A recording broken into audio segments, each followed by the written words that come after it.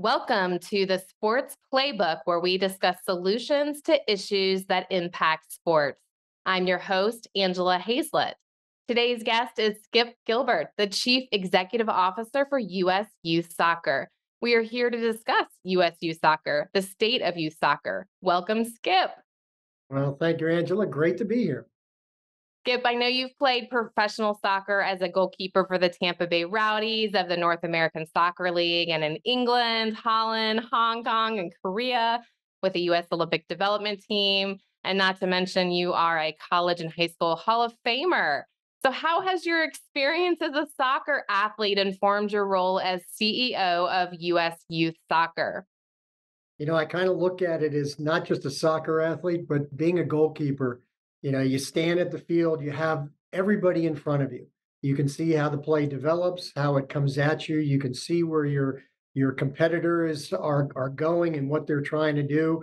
And your charge is to make sure you can position your players from a defensive standpoint to be able to block what the other team is trying to bring at you. And then you're the first line of offense to be able to initiate all of that. So when you try to apply that to the business world, it works. As the CEO, my job is to really oversee all the different departments, what the new initiatives are, how we, exercise our evaluations of existing programs, and how we're to watch the soccer system unfold in front of us.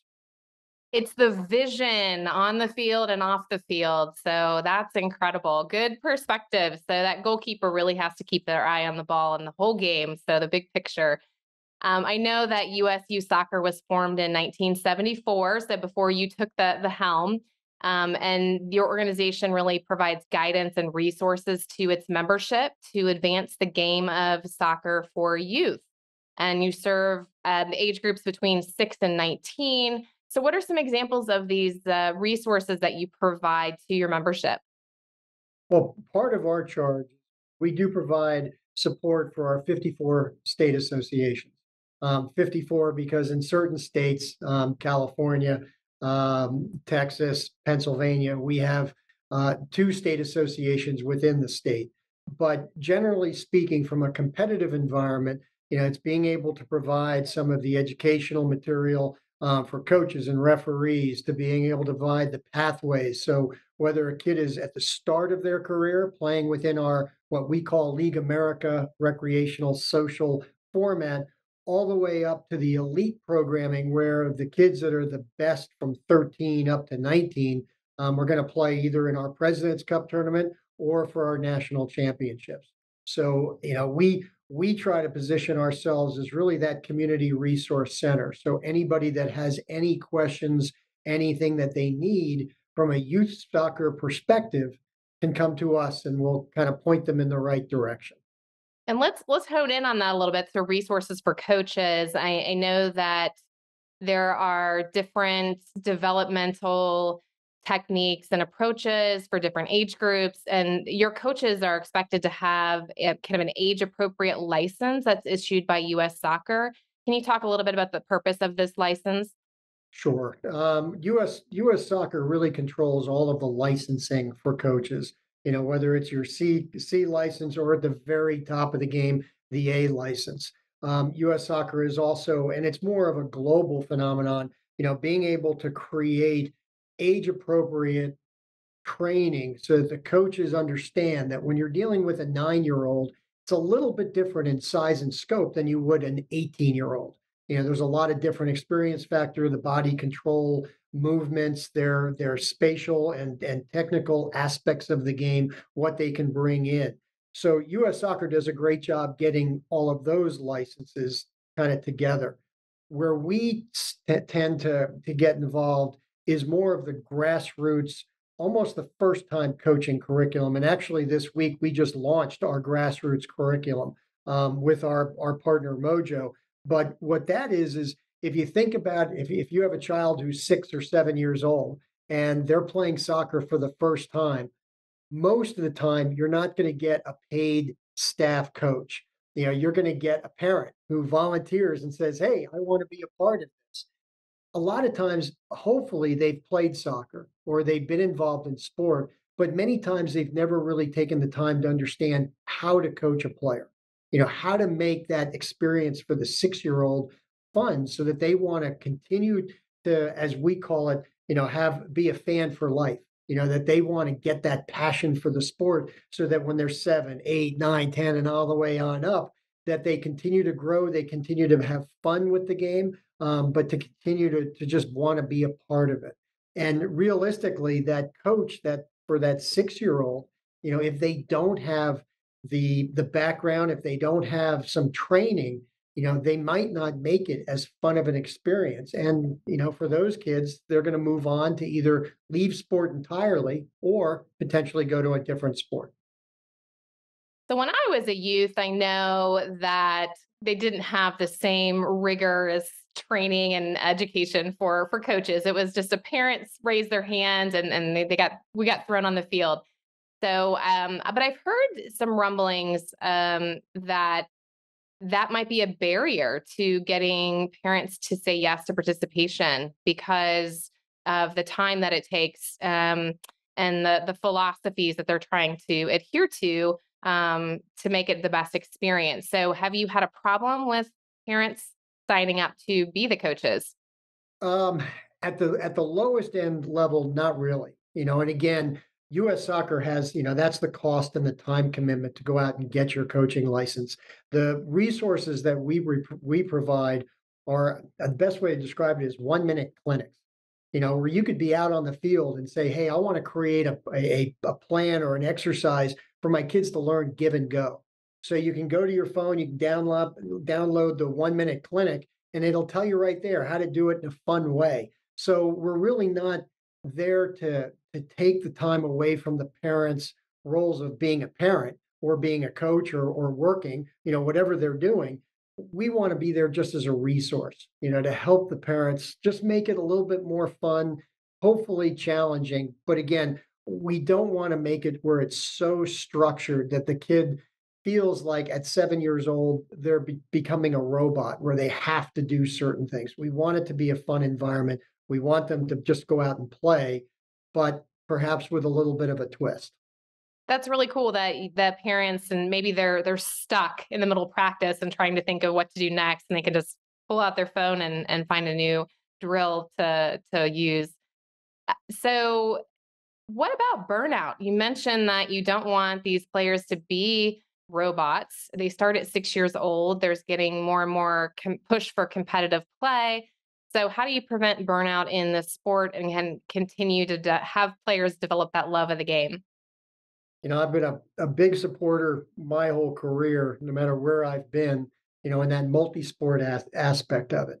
Whether you play soccer and then baseball or run track. Years ago, I worked at US Tennis and I was out at mid court for my first US Open. My job was to oversee the professional side of tennis in the United States. And that helped. Part of that was to manage the US Open. So I'm there with our chief medical officer, and Andy Roddick was warming up. And I said, "Why is it that our men have such a hard time cracking the top five?" And his response was, "Well, watch Andy warm up." And he's an unbelievable player, won the US Open, one of the all-time greats in the American sort of history. But when you compare what he did in his career, which was basically playing tennis his whole life, and how he ran and how he did certain things from point A to point B, and you compare that to Rafa Nadal, Novak Djokovic, Andy Murray, Roger Federer, who all played multiple sports, you could see the athleticism was different. And so realistically, what we're trying to ingrain in parents and coaches and within the ecosystem is that yes, we absolutely want to find the best kids for our national teams, for Major League Soccer, for the NWSL as they get to that age. But at 6 or 7, they need to develop their bodies. They need to develop their minds. And if we just focus on soccer 12 months a year, it doesn't necessarily allow their bodies to expand to take in that athletic ability because using certain muscles are different for tennis and volleyball and track than it would be for soccer. So if we have that mentality, hopefully the kids, will be able to play different sports or, play an instrument, go do arts, do other things so that again you're a well-rounded individual but you don't get into that burnout factor after 12 months. What age group do you recommend where they should funnel into being maybe a single sport athlete, year-round soccer player? I think all of the studies show as they get to that preteen, teenage level, that that's really where most athletes will start to kick in. And I think if you look around the world in soccer, a lot of the international professional clubs start looking at 12 and 13 for the players that they might start to identify. It's interesting because if you look at the NFL draft from this past spring, I think I saw somewhere where something like 90% of all of the draftees from the first round played more than one sport in high school. So, again, that kind of leads to that criteria that, if the only reason the kids are doing it 12 months a year are for the economic engine of the sport, then that's not the right answer. It's got to be absolutely for the kid. Soccer has always been popular internationally. Is it growing at the youth level? It is, both at the youth level, at the adult level, the popularity of the sport, thanks to MLS and NWSL, continues to soar. We're all going to be watching the World Cup this year when the men play, next year when the women are back at it. And we're keeping our fingers crossed that the men can live up to what the path that the women have forged. But you're doing some really interesting initiatives that's sort of taking the soccer beyond playing on the grass, playing on the turf. You are considering things like futsal, which is where a version of soccer where you play on a hard court surface, kind of expands the opportunities of where you can play. Thinking about esports and really tapping into the virtual gaming. So, talk to me. Why are you moving in that direction? Why are you expanding soccer to reach beyond the traditional pathways? And it's funny, futsal is such a staple around the world.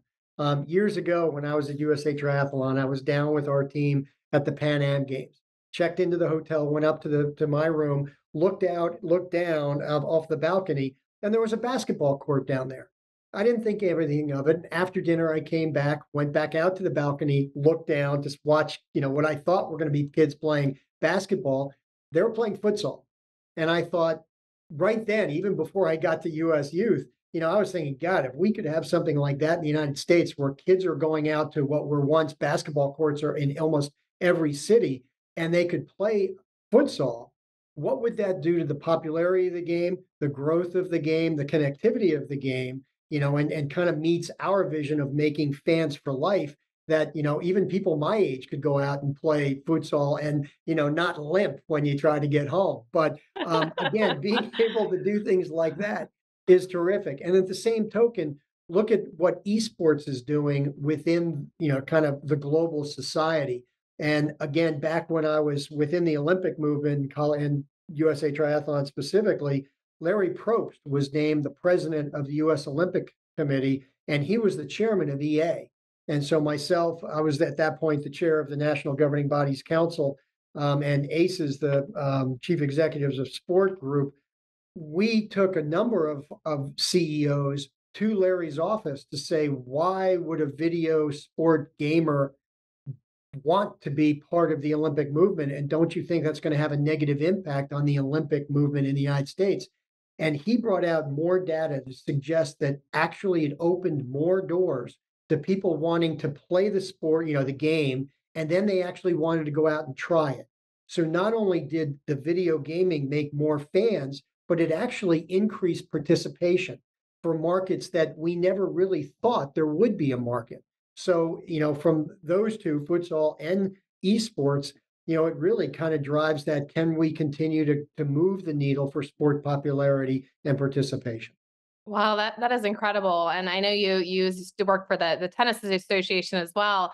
But in Harrisonburg, Virginia, where I'm at, the Parks and Rec department put a video, a recorder over top of the tennis courts to monitor usage.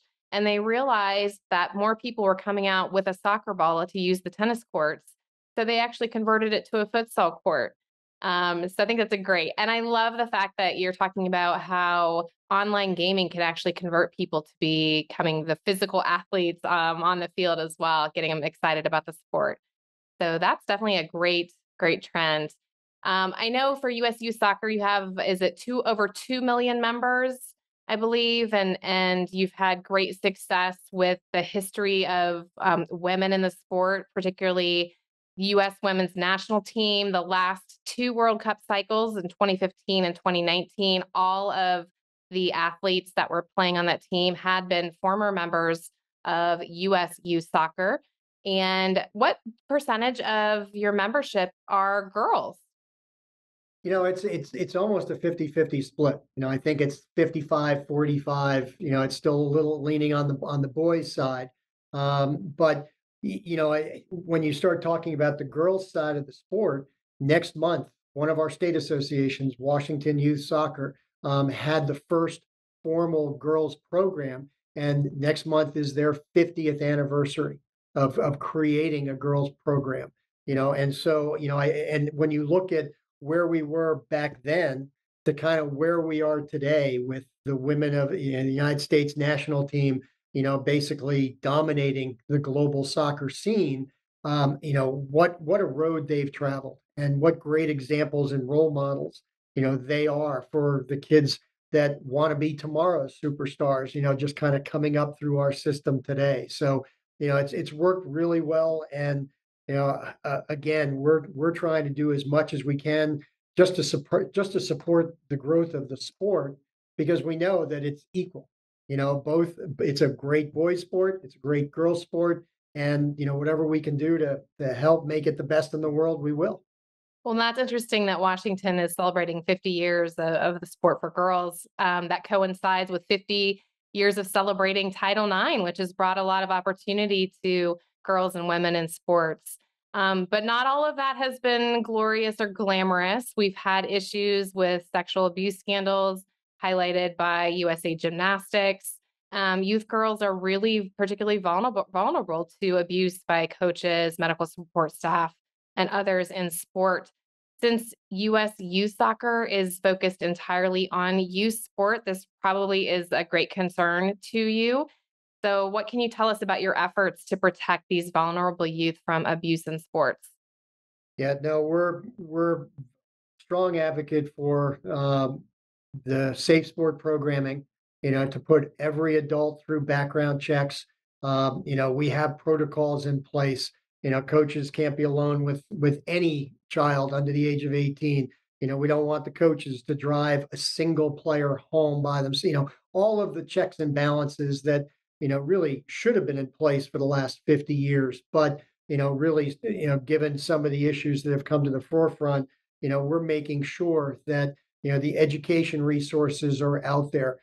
We launched last year something called USYS University, and it really wasn't meant to create coaching support for on-field programming. It was more to help the off-field mechanism of of kids getting older and being able to understand mental health aspects. We're working with the U.S. Center for Mental Health is one of our university partners. Our friends at True Sport, part of the U.S. anti-doping group, is character development. And it's all part of being able to provide those resources. And I'll go back to the mental health side of it. Is if kids feel like they're being bullied or they're being sexually harassed or abused, how can they communicate that to their teammates, to their friends, to their parents, to their coaches? How can coaches understand and really be able to recognize when a child is in trouble? Are they seeing behavioral changes that they need to kind of, either bring others into the conversation or have the conversation with the parents? So we're looking at all of those and how can we be that resource center? So again, it's not just, how can we make people and how can we help kids become great players? We also want them to be great citizens and have a wonderful childhood, free of any, of those anxieties that you mentioned. Absolutely. And Safe Sport is a nonprofit. They're committed to ending abuse in sports. So that is certainly a very valuable resource. So, what about the parents on the sidelines? We have heard about abusive parents that are really making it difficult for the coaches, players, referees. Which age group do you find maybe the most difficult parents on the sidelines, and what is being done about abusive parents in youth soccer? And it's one of those that I don't stand here and say this is a soccer only issue. My friends at all the team sports, actually all sports, have the same behavioral problems. We in trying to describe it, given again the costs of sport at the elite level, we kind of put parents into that being a general manager, that they feel that they put so much, they invest so much into their child's sport education that they feel like they can direct and yell at the coaches, the referees, the players. I mean, again, you've seen it time and time again, parents that are yelling at their kids in the drive home, and all of that behavioral coming post pandemic seems to have risen a notch. And so, again, through our university programming and working with True Sport and the Center for Mental Health with Mojo and in our hospital for special surgery, being able to bring awareness to what some of the behaviors and the impact it has on the players and the entire ecosystem. Because it's not just the players that are feeling the brunt of it. We're losing referees. We've got a lot less referees in soccer and across all sport than we did just a couple of years ago. And there's a great saying. It came out of the St. Louis Sports Foundation, which is no ref, no game. No ref, no play. And, that rings incredibly true that if you don't have a referee, especially as the kids get older, it makes it very difficult to navigate the laws of the game on field and be able to create a fair environment for an outcome. So we're doing everything we can to be able to put behavior modification stories together. I will do a shout out to my friends at Little League Baseball that just came out at the start of the World Series this August with a whole campaign against kind of parental behavior. We're looking to do the exact same thing. We're going to be pushing forward a little bit to the fall, but again, if we don't change that behavioral pattern, it's going to have a huge negative impact on the game. Get those parents to sign up as the referees, right? Great Experience a idea. taste of their own medicine on this from what's happening, and that'll solve the officials' problem as well. Let's shift gears a little bit and talk about concussions and how the impact is on soccer. So I know you have some restrictions in not allowing headers for the younger athletes, meaning they can't use the hit the ball with their head as part of forward play or backward play. And then the coaches or referees are supposed to suspend play when an injury happens that might involve a concussion. So, what else have you seen that concussion numbers change in recent years, or what else are you guys doing to kind of combat this problem? We've seen an increase in concussion. And I don't necessarily think that is because there's a higher propensity for concussion, but I think the safeguards are in place. The education is out there for how coaches, parents, referees are able to see when there's impact and to look for changes again in player behavior, or simply put, if two heads collide going for a header and they both go down to the ground, well, we're going to pull them off the field and have them go through the concussion protocol. So again, we've pushed on the safety feature, we've pushed on the awareness factor, but we've really made it so that if there's any danger to the child or to the player from a head injury, we want to make sure that they get treated as quickly as possible. And then once they're cleared to play, they'll be able to return to the field to play, ready to go. It's interesting because I think historically, a lot of us thought that concussions only came if you actually hit your head. But you mentioned two players going up and colliding, they could bump shoulders, and a concussion can be sustained from something like that.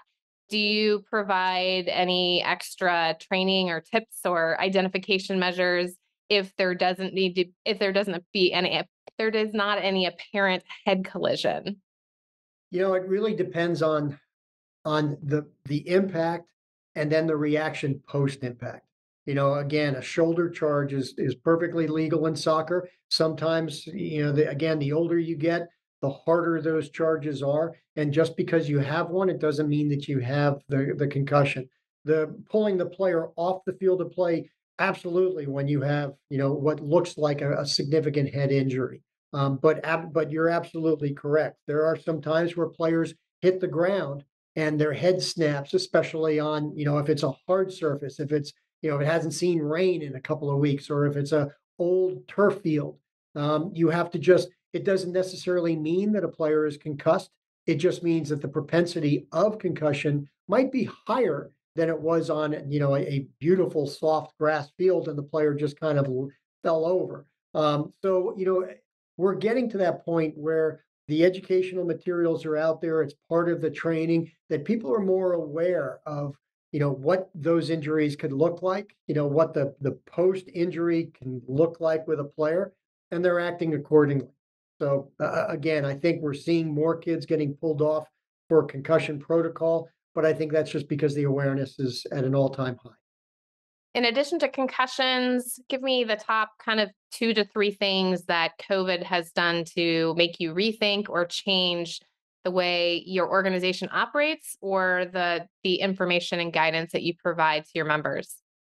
The first thing that comes to mind with COVID, everybody stayed home. And so I think that changed part of the pattern as you get more into the elite play of trying to keep games closer to your home base. And just before COVID, I mean, teams, especially at the elite level, were flying all over the country to play, hey, let's go up to New England or let's go down to the Southwest.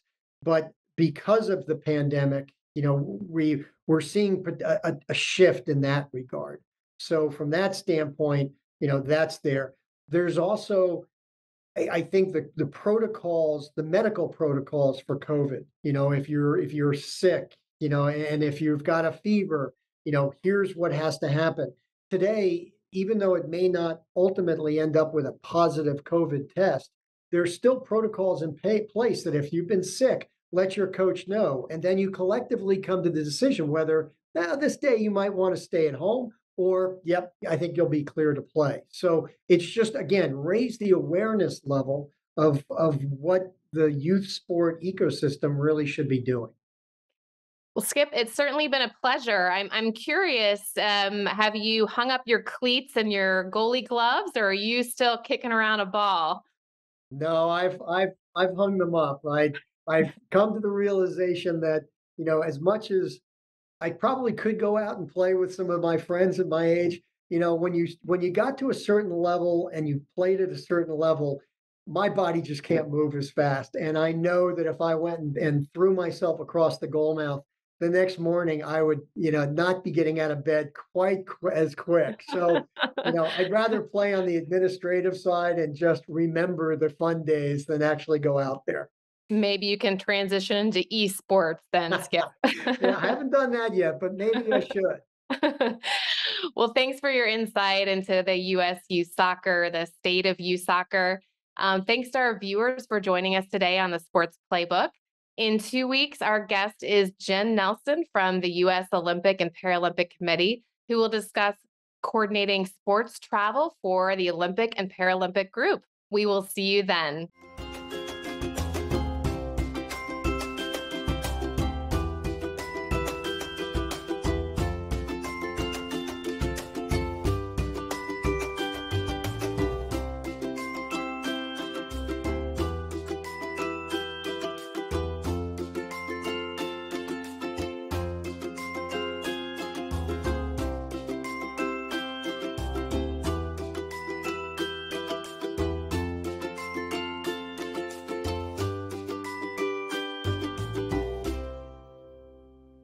Thank you so much for watching ThinkTech Hawaii. If you like what we do, please like us and click the subscribe button on YouTube and the follow button on Vimeo. You can also follow us on Facebook, Instagram, Twitter, and LinkedIn, and donate to us at thinktechhawaii.com. Mahalo.